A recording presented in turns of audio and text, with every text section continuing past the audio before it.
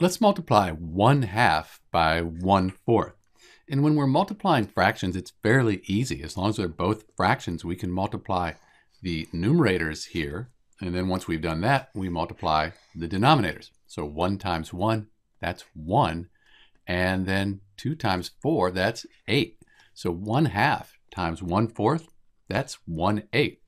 You could also do this with fractions. 1/2, that's the same as 0.5. We multiply that by 1/4, which is 0.25. We'd end up with 0.125. If you divide 1 by 8, you would get 0.125. These are equivalent.